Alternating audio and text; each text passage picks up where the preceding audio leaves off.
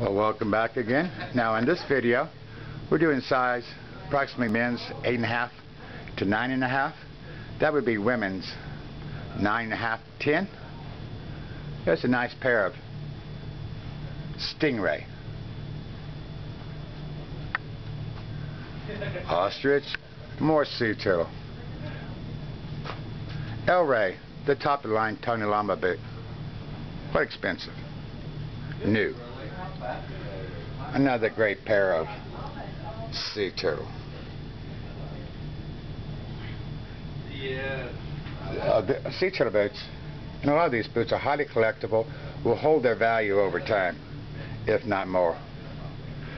I look at a pair of Sea Turtle boots just like owning a 1968 Shelby Mustang GT 350 restored. You dang well know it's going to hold its value. That's a 50-year-old boot, folks. There's another 50-year-old pair of turtle boots.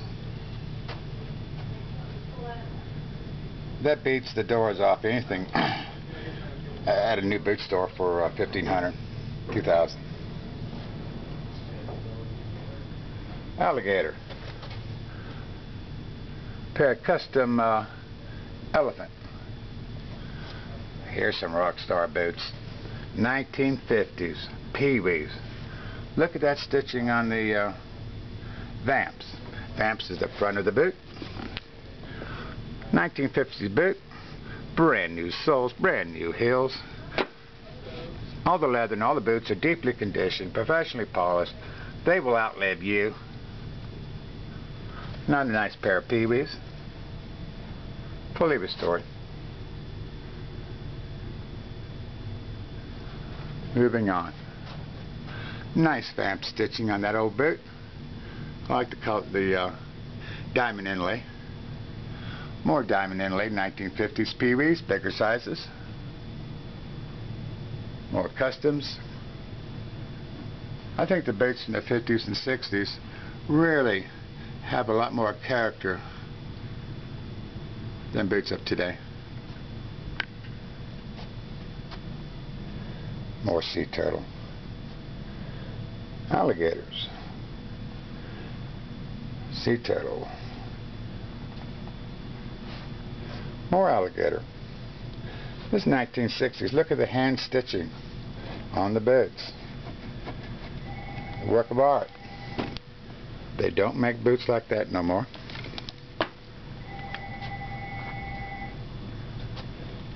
These boots can be had for a fraction of the price of new, and they'll last just as long as new boots, and they're better quality. Nice maroon, dark maroon Stingrays.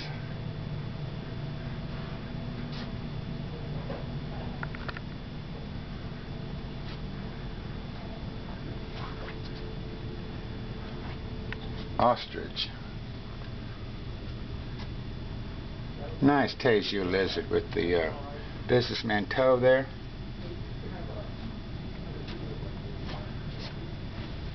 Nice color inlay Pee-wees from the 50s. Again, all these are fully restored. You will get noticed on the dance floor. I do it when I wear mine. You betcha. Alright, next video we move on to bigger boots.